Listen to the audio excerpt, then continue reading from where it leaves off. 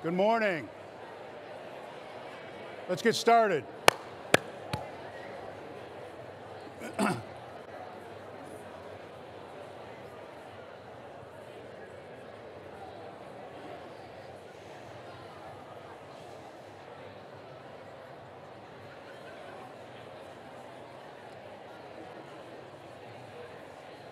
Thanks, everyone, for coming this morning.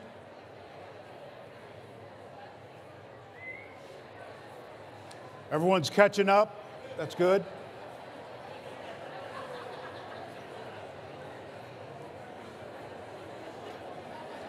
So, good morning. Welcome back. It's good to see everyone. Absolutely.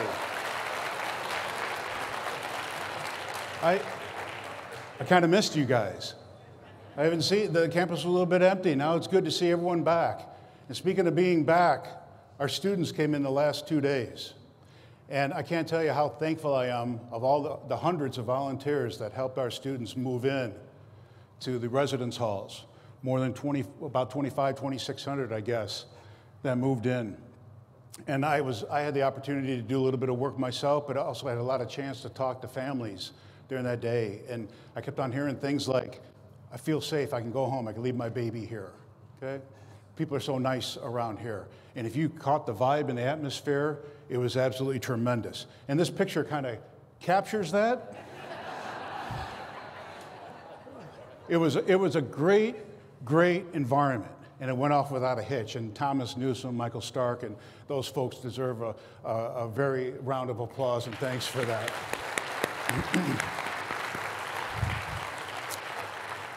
I also want to, Officer Cato, who's in the middle there, did a bang-up job. I hope he's not here, because it's just going to feed the beast if I say that.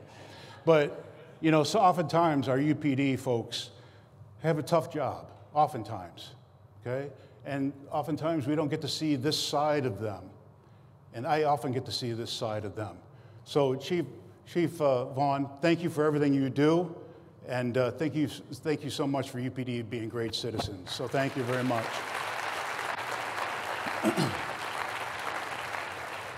So we have just a couple important people in the audience. And I'd be remiss if I didn't acknowledge someone very important to this university. And that is my predecessor, President Ray Keck. And he's back. Ray, are you somewhere around here? There he is. Thank you very much, Ray. Well, welcome home. Welcome home. So thank you very much. I also like to acknowledge two very important people that I got to know over the last year since I've been here that have rapidly become, I feel like they're friends of mine. And they've been such great advocates of this university, great ambassadors of this university, and have given their resources, time, and energy to the university, and that is Buddy and Debbie Barnes. Could you stand up real quick, and can we just say hi to you?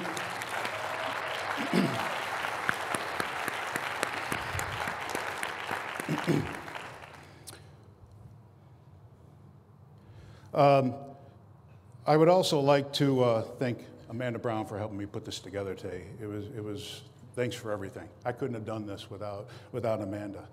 So thank you, Amanda. So this is going on the wall somewhere in my office or somewhere. You better believe it. We have a number of new faces, new people, or same people moving into different positions and so forth. First of all, I'd like to welcome all the new faculty to the university, to the Lion family. I know you can't make this out. I wish I could make it a lot bigger. But what always impresses me is that we continue to ramp up the folks we are getting and attracting to this university. You're finding names like Iowa State, University of Nebraska, University of Missouri, the private sector on this list. And I can't tell you how impressive this list is this year and throughout the last many, many years to reach where we are with the great faculty we have today. So new faculty, welcome to the Lion family.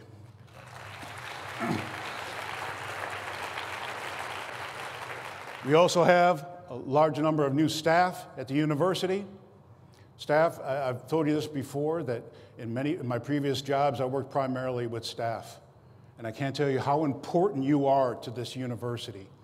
And you will continue to be important to this university. So all the new staff members, thank you for selecting A&M Commerce, and again, welcome to the university.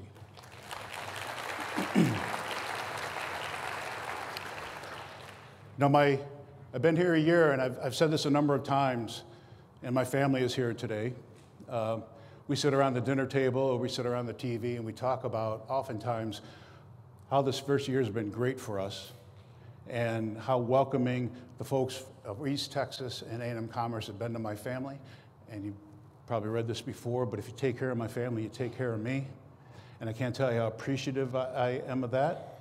And my son came out from Boise. He graduated from Boise. He's working up there. He came down here, and Libby and I are so excited because our son is started asking questions. Now, what are the job opportunities down here? Where can I find an apartment and so forth? And Libby and I are going, yes, we got to get him down here. So anyone who has any connections, networks with computer science and cybersecurity, let us know. He's a top-notch guy. So I can't wait to get him down here. I also like to introduce a couple of again, new faces, new places, and so forth. We have launched a new college, College of Innovation and Design, which I'm going to talk a little bit more in depth, but also have that discussion with the campus community as we proceed through the year. I feel like we have found the perfect person for this position. And I've had experience in launching these type of efforts at my previous jobs. I guarantee you she is the right person. So, Yvonne, thank you so much. I don't know where she is, but thank you so much for taking this on. I appreciate it. Madeline has stepped up to serve as the new interim dean for the College of Education and Human Services. We can't tell you how excited we are about that. Madeline, welcome. Thank you very much for your service to the university. Another tremendous addition to the campus is our new Executive Director of Communications and Marketing, who fortunately has inherited a very, very talented and committed team over in Marcom, and that's Michael Johnson. He comes to us from Sullivan. He has some great ideas. I think he's right on the cutting edge of where we need to go and how we tell our story, both in print and in social media and so forth. So Michael, you're around here somewhere. Welcome to the university. New face.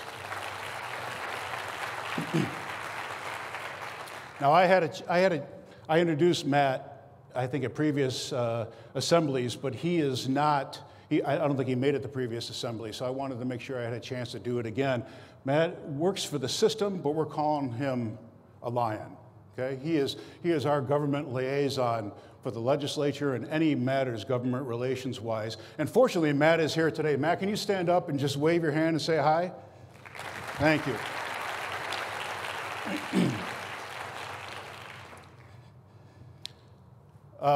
We also have a new women's and men's golf coach, Lauren Mason. I spent 5 minutes actually about a half hour with this person. I was so impressed. She fits the mold of what we expect in our coaches in terms of student success. I hope you get a chance to meet Lauren. She is not here today. She's out coaching, she's from Australia. She's down in Australia working on some things, and she'll be returning soon here. She can't join us today, but I guarantee if you ever get a chance to meet this woman, please do. You'll be super impressed. So, Lauren, welcome to the university. And then we have our new president of SGA, Kelsey Deckard. Also, where is Kelsey? Kelsey, you're supposed to be here. Hey, no, come on. This is Kelsey Deckard here. Thank you for coming. Very impressive. I believe a biology major. Still trying to talk her into getting her advanced degrees here. I need some help in doing that. But I feel like SGA is in great hands. Okay? And one of the things I've been talking to Kelsey about and her predecessor about is how do we become more engaged in student government, our campus, right? I attend SGA meetings. Thomas Newsom is a regular there and so forth. But these students are begging to hear what's going on across campus. And I've challenged and asked the deans, but I could make this across the board, VPs, department chairs, whoever that is. I think they would tremendously benefit, and I've heard it myself, they would tremendously benefit if you just gave them 10 minutes of your time and gave them a briefing on ag, or gave them a briefing on health and human performance. That would be extremely welcomed by them. I would also mention this, I won't dwell too much on this, but we always have to be mindful of why we're here. We are here to serve and help our students be successful. And part of that growth, part of that development of the students is outside the classroom. And so we have to take I believe that we need to take every effort we can to participate in student events. Libby and I are regulars at student events, maybe 3-4 times a month. And the students take note who's there and who's not there. And so we'll discuss this, and this is something I want to talk to SGA about and be partners in this, because it's a two-way street. How do faculty and staff understand when the events are and so forth? We need to do some work in that area. But I would ask each and every one of you to maybe work hard and set a goal of maybe attending at least one student event a month throughout the academic year. It would be tremendously received by our student body. Okay, announcements. First announcements, I thought I was going to forget this, fortunately I didn't. The Pride Walk is right after this, okay? My understanding is we are not going to line up on this sidewalk. We're going to line up out this way, and I think the students are going to come around and walk by the Victory Bell and come in here, and we're going to line up this way. So fortunately for you, because I don't know what I'm talking about here, there's going to be people that are going to be able to guide you and help you out where to set the line and welcome our new students into this auditorium as their first walk as a Lion on campus. So I appreciate you all sticking around and playing a part in that. So some just announcements, very eclectic group of announcements here, okay? I did want to make a mention that we, on September 19th, we are going to host a renowned sociologist, Dr. Arlie Russell Hochschild, who comes from us from UC Berkeley. And one of our alums, Ted Krim, has helped us out with this initiative and reached out and worked with the university and Dean Kurasina on bringing this individual here. We're going to have a number of events. Bill, I don't know if it's been, I'm guessing it's not quite finalized. It will be soon. We'll make sure the information gets out to you because I believe we're planning on an open forum, but we're also planning on the ability of our sociologists to visit in a more intimate setting, and our students to visit in a more intimate setting with this individual. This is a bit of a coup. This is a bit of a coup for A&M Commerce, bringing someone with this status to our university. So please be on the lookout for this particular event. Another event that I want to make note of is that we have found our 11th football game. And it's an unexpected opponent. We're playing an opponent from Mexico, Selección Nuevo León. I was probably about 75% with that, okay? But it's a team that's coming up. I just lifted this off of Yahoo Sports. I could go to USA Today, Sports, and so forth and find the same type of thing. We're getting a little bit of play on this. And I'm interested in this game. I think it's going to be a great game. But I've challenged our student affairs and the athletic department to help us be able to leverage this event to create opportunities for our students, and in particular our Hispanic students, to rub shoulders with key individuals. So for example, we've invited, and it's on his schedule, is the Mexican General Consulate, who will be joining us for this game. Also Domingo Garcia from LULAC, right? I'm saying that right? LULAC, the president, national organization, will be joining us. And we currently have it on Senator Cornyn's schedule. So we're probably going to need 3 coins to toss before the game, but we'll figure that out. Okay? So I'm really excited about this event, to mesh this and this nexus of athletics and academics together for a single event. We're going to reestablish, or we're going to continue on with our faculty and staff ticket program by the generosity of the provost. And you can see the details here. You can claim up to 4 tickets for free. You need to do that at least by 5 o'clock of the day before, I believe, the game, or the Thursday before the game, to claim your tickets. This has been successful in the past. I think it's, again, very generous of the provost to help us out with this, and I hope you would go out and support our student athletes. Yeah, absolutely. Absolutely.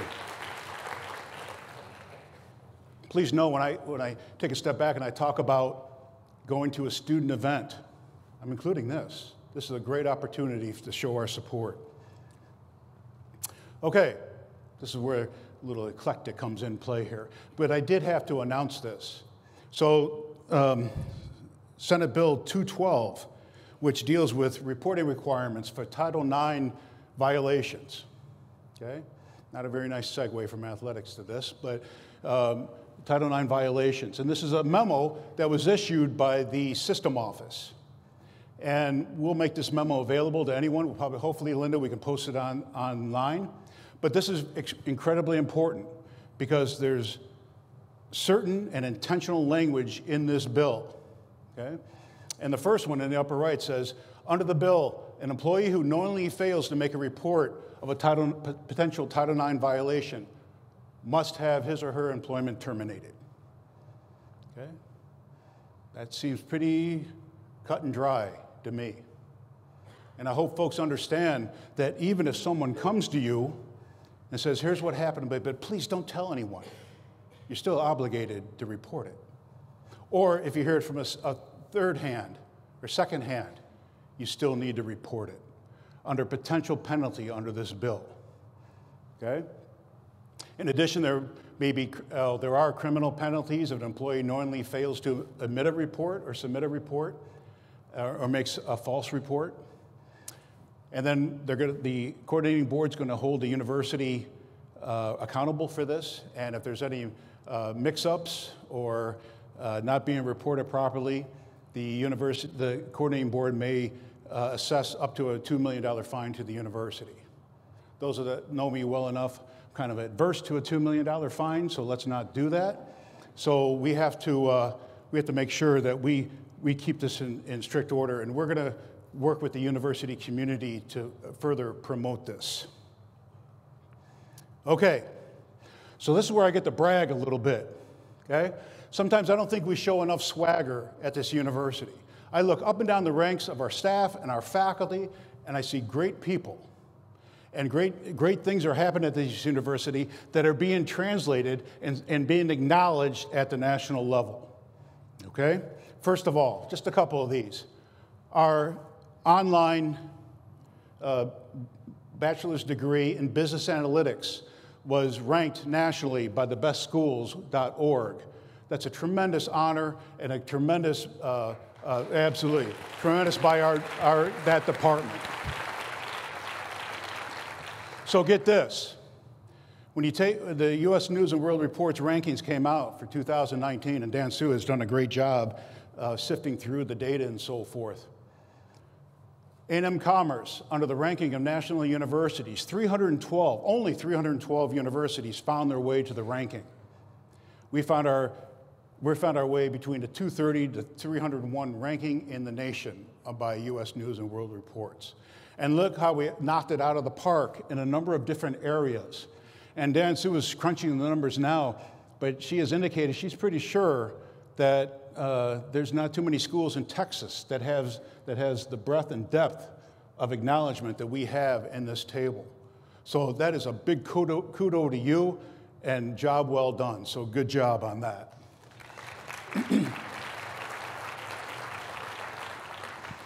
KTR won the Edward R. Murrow Award. This is a big deal.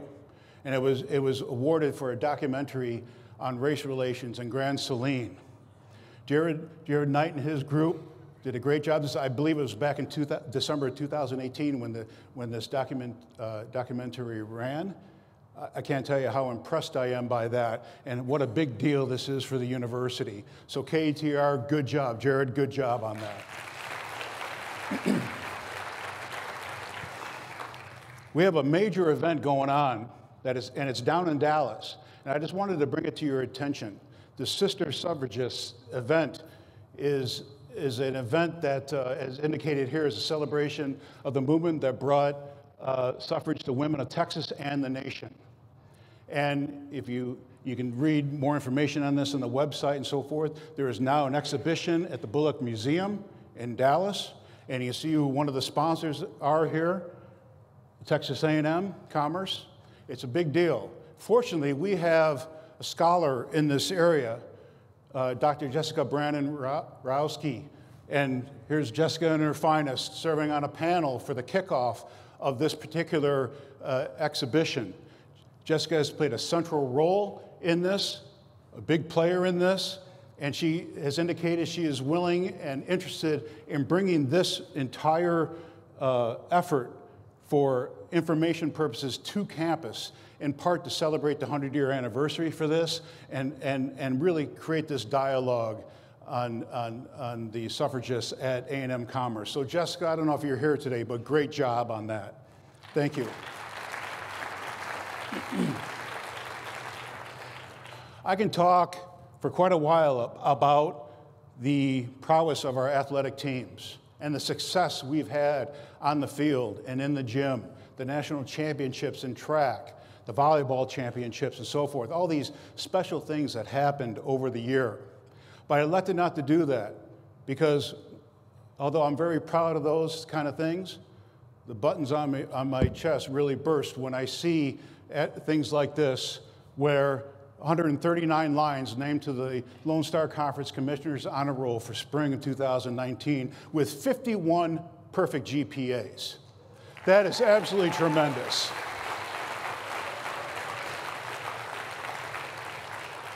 Other schools can't hold a candle to that. And you can give a lot of kudos to the athletic department. You know, Tim McMurray and Judy Sackfield, Victoria, and everyone who works in the Thrower Center is doing a great job, and this is testimony to that.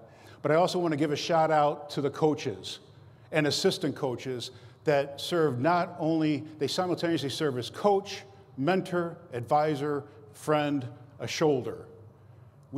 I believe we have the best coaching staff, certainly in D2, and I'd put it up against anyone in the nation. So Tim, the athletic folks, good job on that.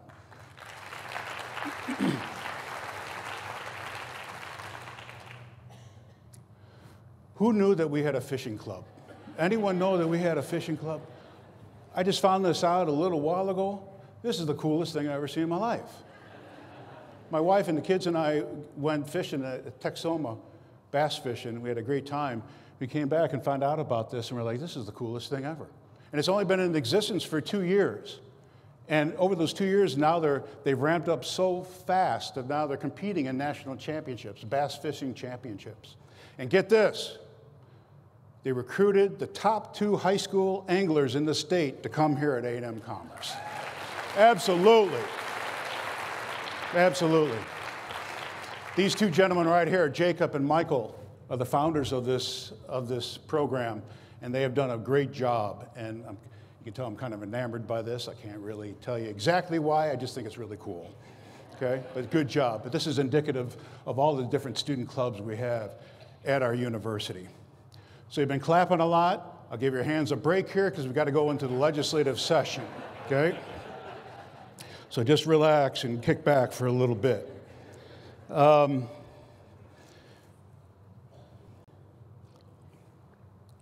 Let me tell you the first not so good. Okay? We didn't do so well in getting our new formula items funded. For example, the Rural Mental Health Initiative. This one kind of hurts. Okay? We did a lot of legwork. We did a lot of work, Matt and Humphreys and Nick Batras and so forth, did a lot of work in grooming the legislature for this. It just simply did not work out. We also did not there were no TRBs, tuition revenue bonds, that were funded across the entire state. And we tried to make the case how important this ag research and education center that was our TRB request, and how it could transform A&M Commerce and transform East Texas. Still didn't get it funded. But again, that was across the board. So we're going to try to hit that again because we really do think it's so incredibly important. And then we didn't receive any additional institutional enhancement funding. Okay? There were some schools that were able to find, legislators were able to find some pots of money to offset any kind of enrollment decreases, any kind of hardship the university has. There were a lot of schools in the A&M system that found that money. We were not one of them. We got a little bit of work to do. Okay? The good is that we preserved competency-based education funding. That's a good thing, right? That's a good thing. I'm glad we did that. That's an important, extremely front and center initiative at this university. We also received an increase in formula funding at a tune of about $600,000 a year. That's not because our enrollment went up. It's because the legislature put more money into the formula funding. Okay? We lucked out. Okay? We lucked out. But still, it's better than the alternative. And so we have this about $600,000 that's out there, and we need to decide what to do with it. Well, the decision's been made on that. We're going to take the whole wad, and we're going to implement a merit increase this year for faculty and staff. So, yeah.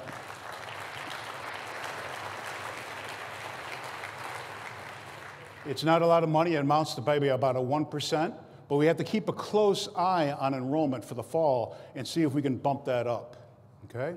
But we're also going to do a little bit of work of shortening the pool a little bit. And so if you shorten the number of people or reduce the number of people in the pool, you can, maybe that 1% becomes 1.3, 1.5, 2%, whatever that may be. And so here are the people that are not going to be eligible for merit in this next year.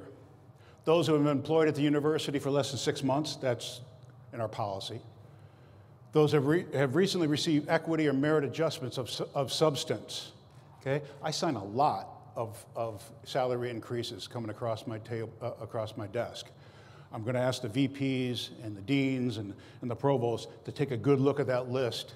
And if someone's received like a 10% increase or equity adjustment or whatever that may be, we have to look at that again. Those with non-satisfactory performance or no performance plan or no performance evaluations on file will not be included in this pool. And no one on the executive team is going to be eligible for this money either. So that's where we stand right now. We're asking Tina Livingston and Alicia to crunch the numbers and see what that comes up with. The only issue is that we're going to kind of look again at the fall enrollment and see if we can squeeze more money out of this. Okay?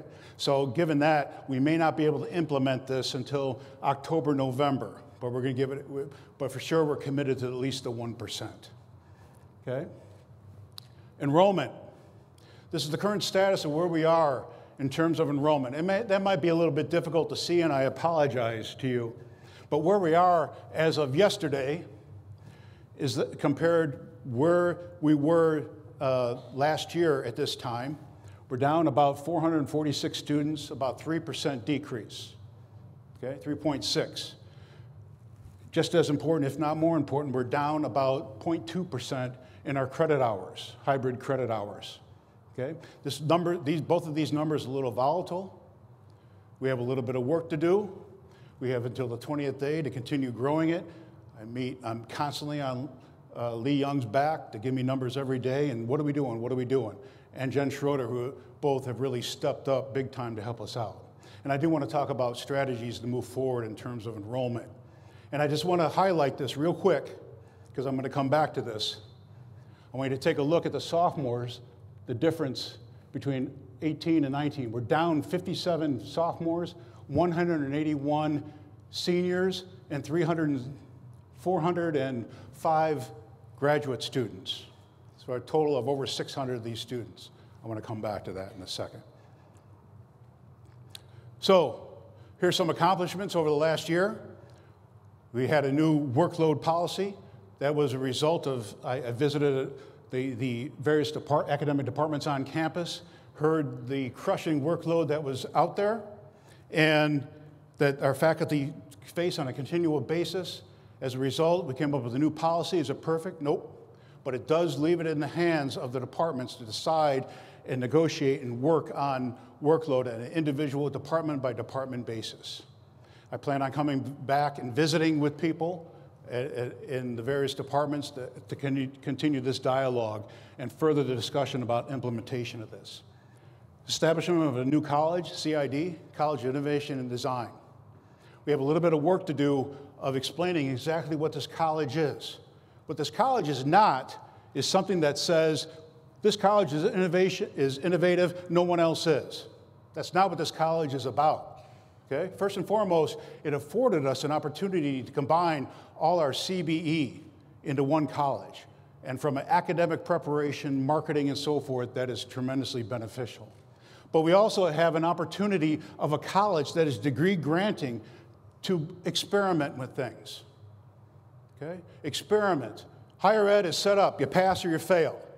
Okay? I want to try things. I don't want to break the bank. I don't want to be foolish from a fiscal standpoint. But we need to try and experiment and leverage our expertise to think out of the box and create new opportunities. Okay? Even if programs are developed in CID, okay? Eventually, most likely to find their way to a college. Okay?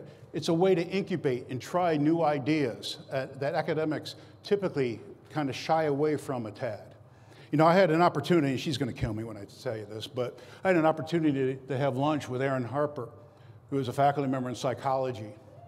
And she is, I've had the opportunity to work with people that are taking DNA and scaffolding and creating computers with human DNA.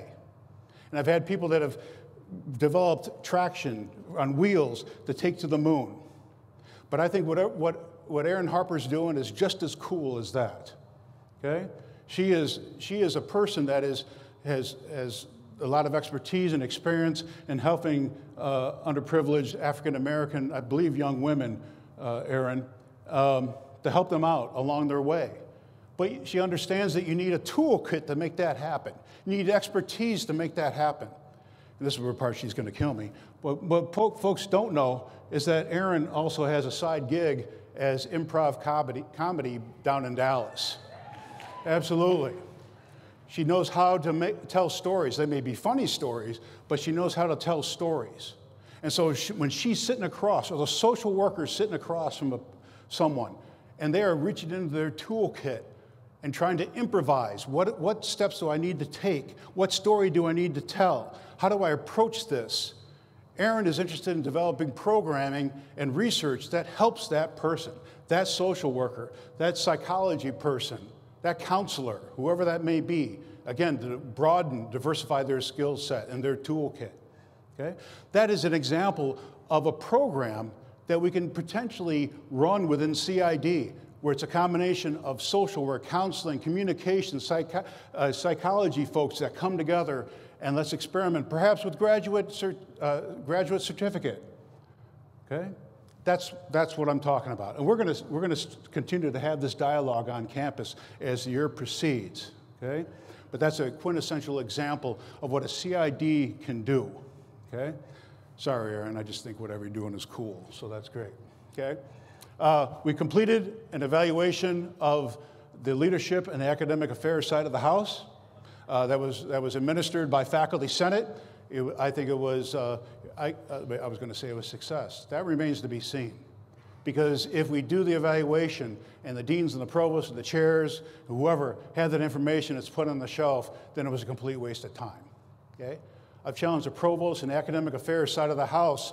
I want a dialogue with the faculty and the staff within your colleges. This is what I heard you say. This is what I'm going to do. Okay? We need to have that exchange. The evaluation is worthless if we don't try to correct any issues that need to be correcting or advance any positive issues that need advancing. Okay? That was the purpose of the evaluation. And then finally, a new strategic plan was put together. And I'd like to thank Dean Shannon Gibson and Dr. Robert Rodriguez for leading this effort. And we're going to have a new strategic plan starting now. And we have copies of this that are going to be handed to you outside as you leave the place. This is going to be our roadmap to the university. This is what we're going to do for the next 5 years at the university. I'm excited about it. Marcom did a great job on putting this together. I'm super impressed that it's a simple, straightforward plan that anyone can understand and say, okay, I can see what they're doing here, okay? I can't tell you how pleased I am how it turned out. As you leaf through the pages, it talks about our pillars, our foundational principles of transformative, innovation, inclusive, and sustainable. Really excited about those. I'm also excited about our strategic goals and priorities. Many of you have heard me talk, unfortunately ad nauseum, about student preparedness and how we have to start thinking about, as a campus, to properly prepare our students to be successful in their jobs, their first job and subsequent jobs. And I think sometimes I hear whispers of, oh, were you turning us into a vocational college, Mark? No, that's not it at all. I'm a firm believer in the liberal arts core and so forth, regardless of discipline, developing the well-rounded person. But I think we do ourselves and particularly our students a disservice if we don't understand what potential employers expect in terms of skills of our graduates. We are going to have that dialogue with industry. We're going to have that dialogue with the campus. If I can take a moment, and I won't go through all these, if I can take a moment, what I want to focus on just for a little bit today is research, okay? Why? Why are we doing this? I'm busy. I got a lot of work to do. It's hard. We don't have the infrastructure in place to support what I need to do, okay? I get that. Research is hard. Funded research is really hard, okay? It is C.C. Gassner's job to create the infrastructure to help faculty and make it easier to do research, make it easier to do funded research. I think I'd be in the same boat you are. If we flipped on the switch and said, tomorrow start submitting grants, no way. Can't do that with your workloads. Can't do that without the proper support structure in place. But CC is hard at work, and the OSP people are hard at work to create those services, those research development services to you to advance research at this university, okay? Elevating the research profile of the university benefits the university. Let's face it, when we start comparing universities, the prestige of universities and the academy jumps the research immediately. How do you compare research-wise? What are your research numbers and so forth, okay? Also, there's an economic development component to this. I want that Ag Expo Center located with the TRB south of town here, okay? I want that. I want to create those opportunities for our students. But the research economic development guy in me says, I want the research done there also. I want the benefits of doing research there. I want us to partner with industry. Not only am I interested in the TRB and that building, I'm interested in partnering with companies, and lo and behold, maybe we can get companies that start cropping up around that center. Ag companies, business companies, agribusiness, and so forth. I think we're given an opportunity to make that happen if we can start advancing research at this university. Research also benefits, funded research also benefits faculty. I remember when I was a faculty, last thing I wanted to do is, can I have some money for travel, please? Okay, I need to present at conferences. How do I do that? I don't have any money. The budget, the department budget is minuscule. University doesn't have a pool of money for faculty and students to attend research conferences, to disseminate their information. We have work to do in that area, okay? But if you can write a grant and get funding, you can't believe how liberating that is. You're calling the shots. You're interacting with the sponsor. You have responsibilities back home with the university and accountability there.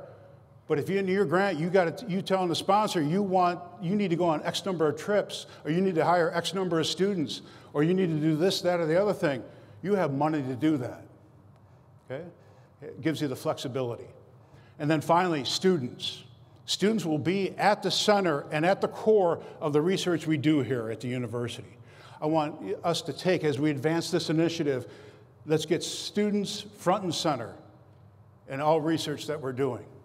Data shows, particularly in the STEM areas, but across all areas, that students that participate in research have a greater retention rate, higher GPA, and greater skill development. And if you need to, I can show you studies on that, okay? Research teaches you skills that you don't necessarily get in the lab or the gallery or the stage or whatever that may be, okay? It starts to give you life skills of failure, okay? That didn't go right. I got to dust off my britches and make it right, okay? I think students need to learn that.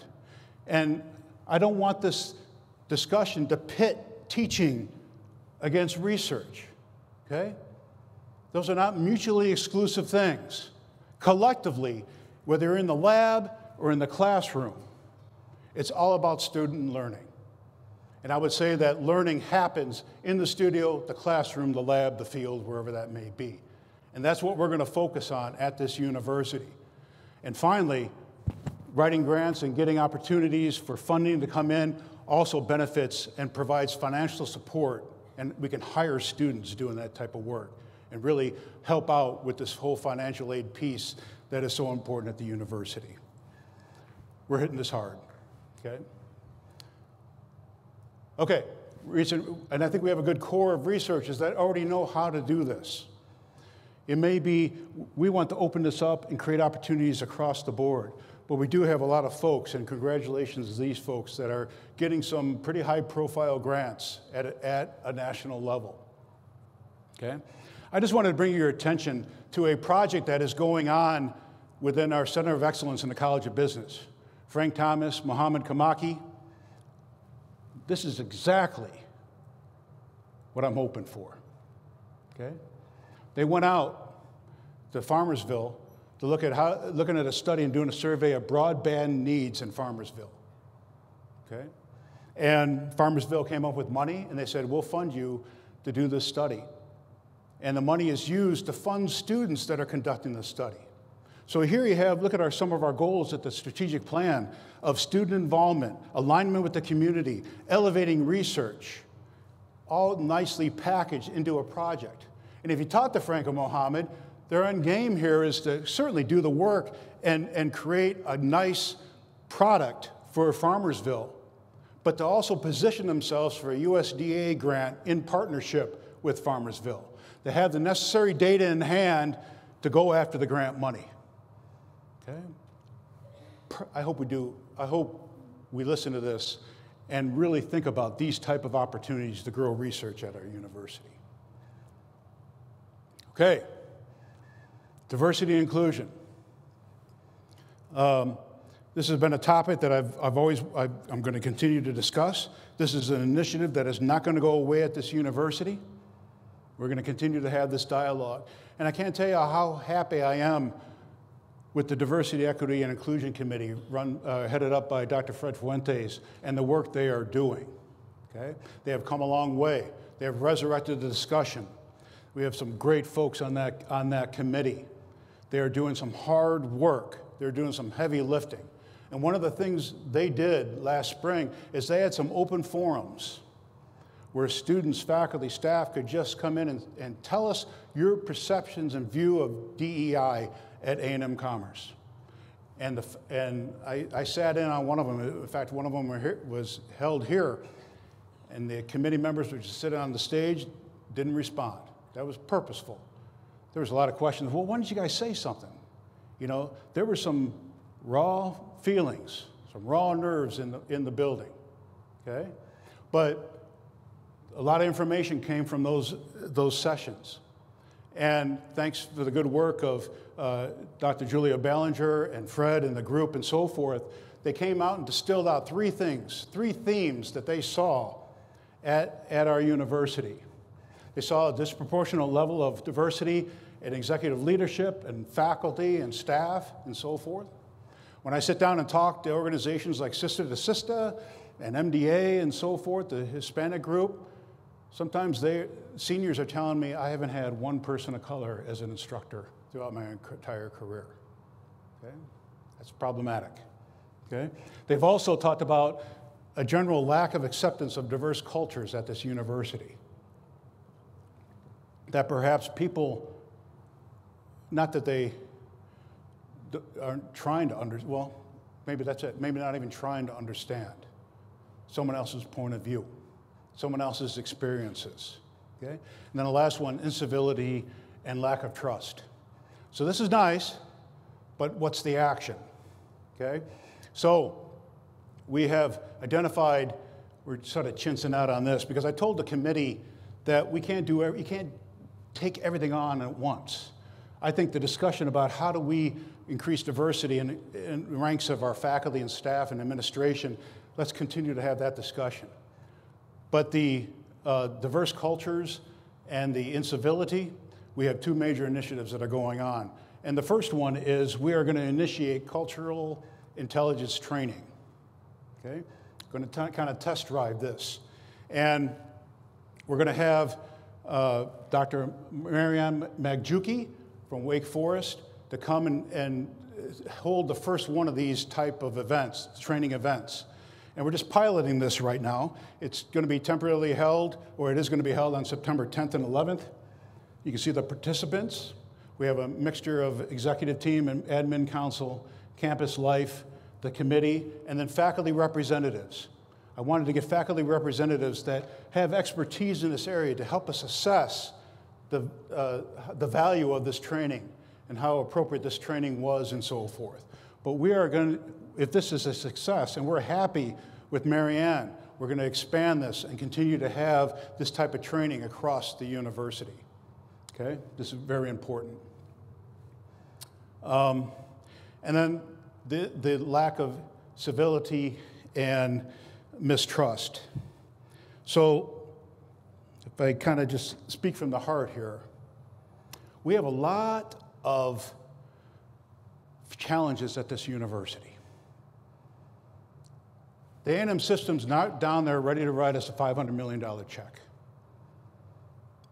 The legislature is not saying, oh, how can we help you out, A&M Commerce? Okay? We have a donor base that, although willing and able, maybe can't compete with other large institutions. We have a lot of challenges that we need to band together to confront.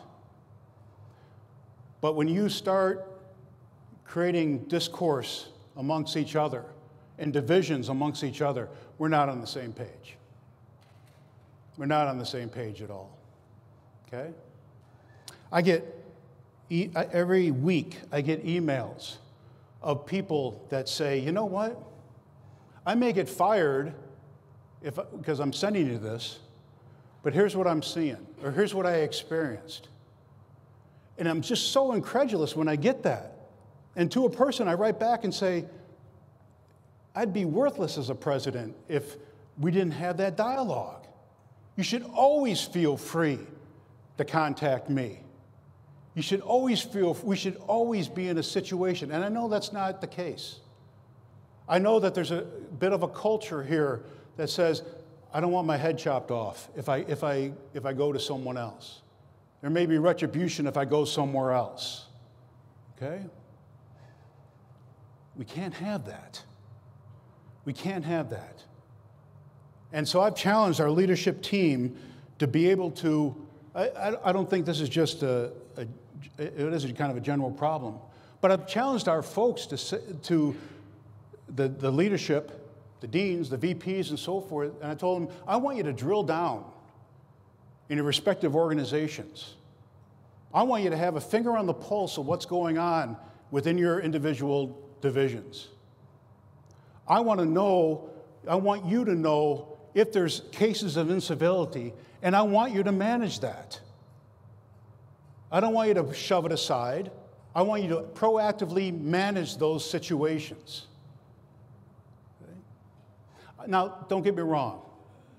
I know there's cases when could be parents, outside people come to me, and believe me, I'm getting an earful, and I'm getting this, right?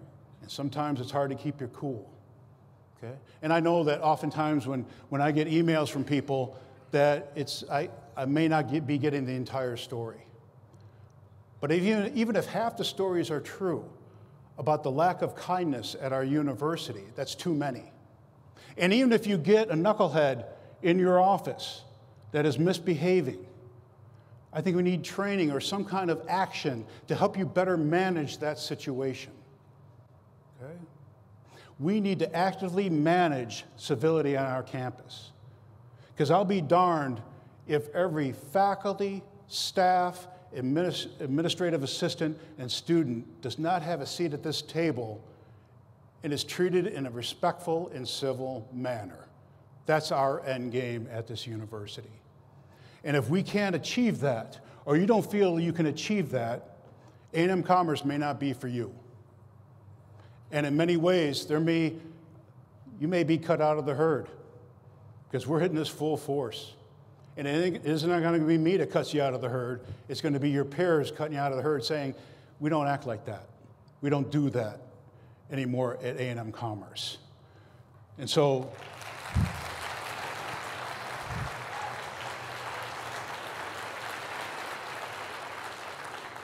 I don't think I'm articulating this very well, because it's difficult for me to relate. It bothers me so much when people say, I can't come to you because I'll get in trouble back at the homestead. I can beg you to come to me. I can beg you to go to your supervisor, but we need to change this, okay? And so I'm so happy that Lavelle Edwards, as a subcommittee of the DEI committee, is taking on the civility charge. And we're having this new initiative, the Civility Evolution Initiative. I almost got that, I think, Lavelle, but I'm not sure. And so the committee is already up and going. We're putting a full press on this. One of the first steps they had is they had this commitment statement that we are going to be a civil institution and treat each other in a civil manner.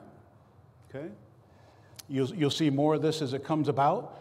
We're going to have all kinds of programming that is going to be going on throughout the year that I hope you participate in. And one of the first things out of the block is a survey that's going to work to assess civility on our campus. Let you have your say anonymously to tell the story so we can start look at that information and craft the strategy from this point forward. You're going to have your say in this thing. And I hope when you see the civility survey come out, and it'll come out most likely from our partner in this, Dale Carnegie, that we've enlisted their help to do this. I urge you to respond to that survey. Please know that we have a lot of great people at this university. And I understand just for the last 5 minutes I painted a broad brush on this, okay?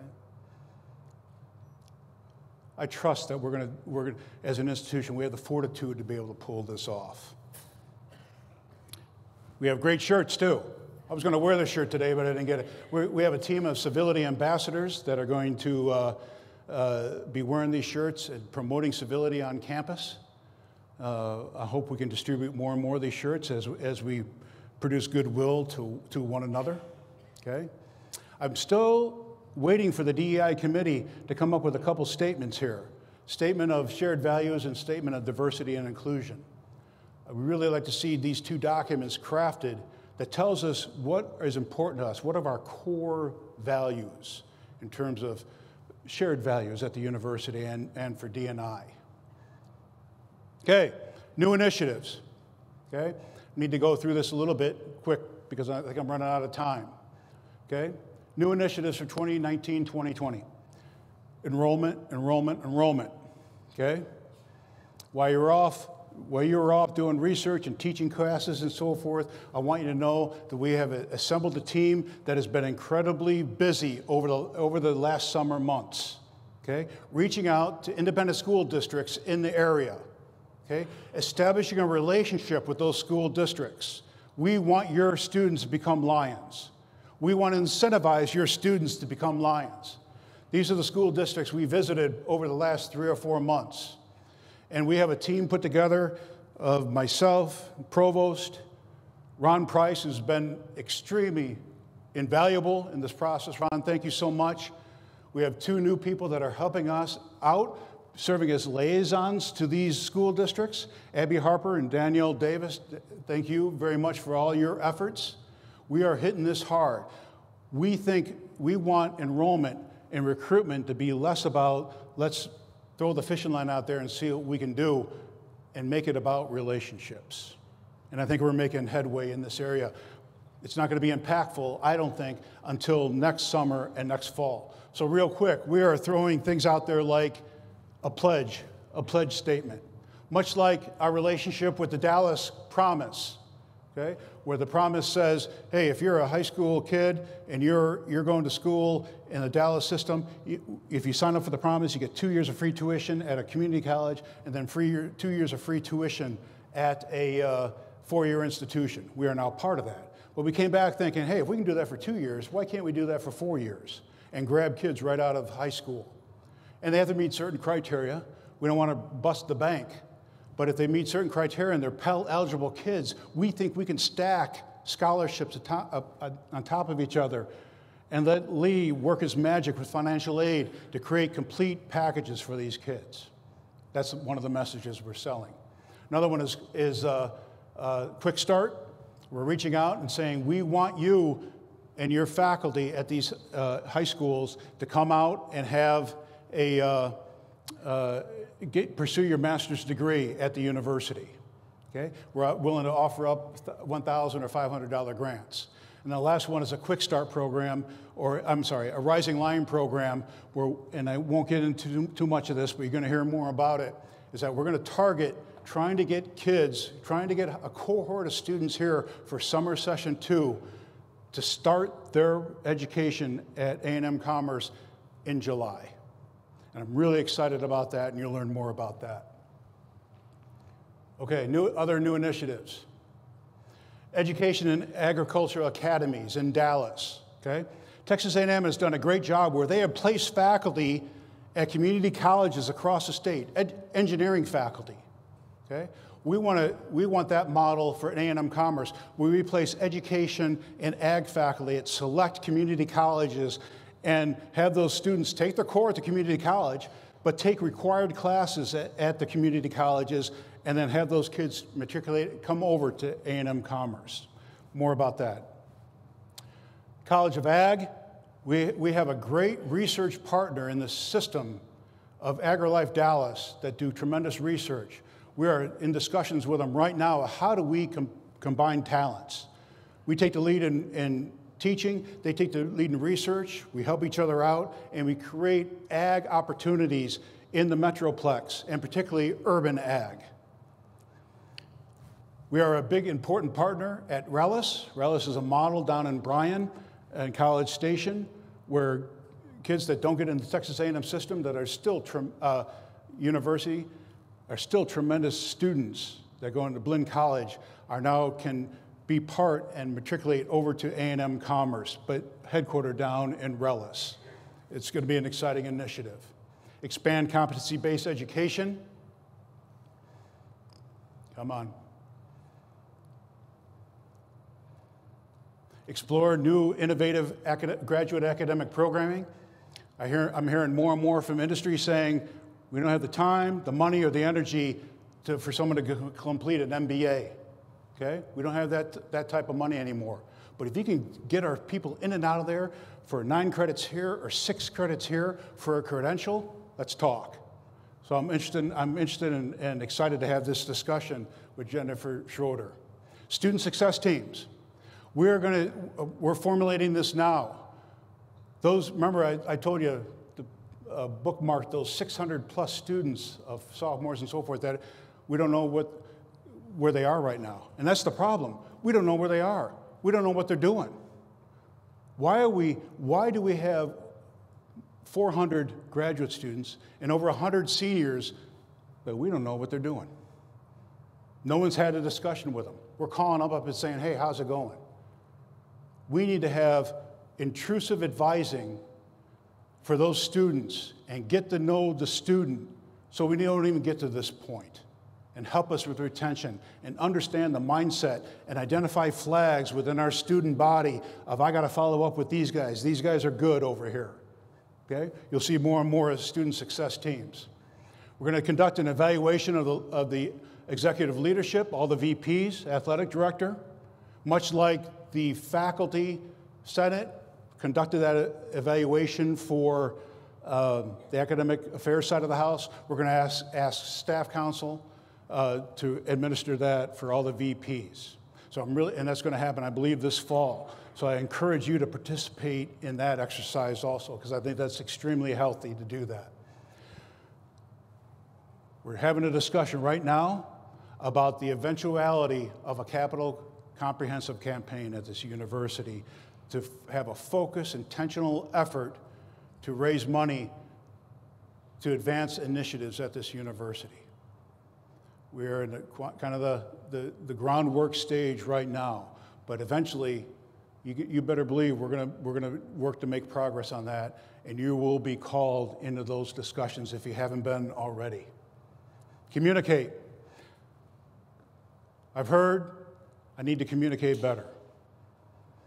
I've heard, and I'm guilty of this, I've heard that I'm throwing a lot of stuff at you guys. Why didn't I know about this stuff before, Mark? When are you going to start reaching out to us and letting us know what's happening here? And so I would welcome any thoughts you all have of the best mechanisms to do that. Newsletter, president's letter, open forums. I'll meet you any place you want to go, okay? But we're going to try this. We're going to make a concerted effort at a minimum, a monthly basis, to give you an update from my perspective and from my office of what's going on at the university. I'm committed to that. We're going to continue. We're going to start that immediately. And then finally, I can't tell you how happy I am about this. This is the A&M Commerce Teaching Academy that's going to be run by Jennifer Dyer over in the College of Education to help us train to be better teachers. Where's Jennifer? Good job. Absolutely. I understand that we serve a student body that is economically stressed. I understand that they may weave in and out of their academic progression throughout their career. We have to accommodate that. But I refuse to let students out of here based upon lack of performance or lack of excellence in the classroom. We have to make sure that we bring our best game into the classroom. And Jennifer, thank you so much for taking this on, and there'll be more information as we come about here. We need to do this, because we have a new class of students coming into this university that are stellar and across the board. So for example, Nayli, valedictorian of Cooper High School. You can see all of her credentials there. Javon Martinez. Poor Javon only has a 3.83 GPA, coming from Louisville, which is a little heftier than mine and Buddy Barnes' GPA when we were in high school, but another stellar student. We have Carissa, who's a biology major that I just had the opportunity to meet personally at BioPride, a program that the biology department puts on for incoming biology majors. Also valedictorian of Sulphur Springs. And then finally Harrison, who's valedictorian from Sulphur Bluff, Texas. These are the people. This is the new face. This is the new class of folks that we're going to deal with. We need to do everything we can to bring our A game to campus this year and do everything we possibly can to do that. Again, we have challenges at this university. We have a lot of challenges, but I don't want you to push the challenges aside. I don't want you to ignore the challenges. I want you to embrace the challenges. I want you to be part of the solution. And if you don't feel like you can be part of the solution, but someone who reports to you can, step out of the way and let them help. We need to band together as a Lion family to advance this university. And in many cases, you're going to lead. In many cases, I'm going to lead. But we can't do it without each other. So please take those words to heart, and let's band together again as a Lion family. I congratulate you on everything you do at this university. I wish you a successful year, and go Lions. Thank you very much.